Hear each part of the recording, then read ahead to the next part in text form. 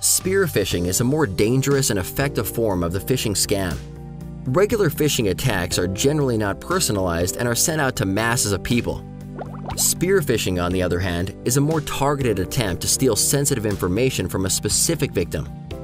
Cybercriminals acquire personal details about their victims by sifting through social media posts on Facebook or personal profiles on LinkedIn.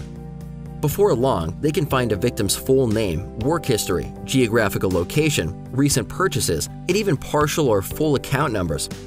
All the information they need to create cleverly disguised emails that look like they have been sent from someone the victim knows and trusts, such as a friend, coworker, or even their bank manager.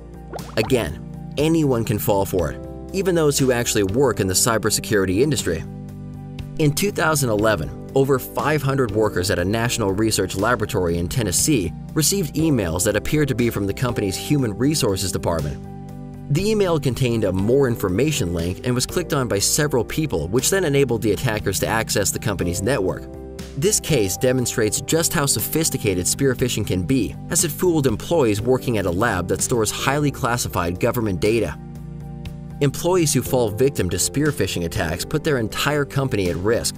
Clicking on malicious links and attachments allows criminals to plant malware and gain access to the company's banking credentials and intellectual property. Here's a couple of examples. At a California escrow firm, an employee opened a spear phishing email that appeared to have been sent from UPS. When the employee clicked on an attachment, her computer silently installed a backdoor that criminals immediately used to steal $465,000 from the firm's bank account. Then there was the infamous hack of the Sony Pictures Entertainment Company. In this case, hackers scouted LinkedIn to gain names and job titles of Sony system engineers and network administrators. Then they sent those employees spear phishing emails that appeared to be from Apple, asking them to verify their Apple IDs due to unauthorized activity in their accounts. By clicking on the links in the emails, employees unknowingly gave the hackers access to Sony's entire global network, where over 100 terabytes of data, financial reports, and digital copies of movies were stolen. This attack was not only a PR nightmare, the cost to the company exceeded $1 billion. So, to avoid being a victim of a spear phishing attack, the fundamentals still apply. Don't automatically trust an email because it contains personal information. Remember, the spear phisher thrives on familiarity.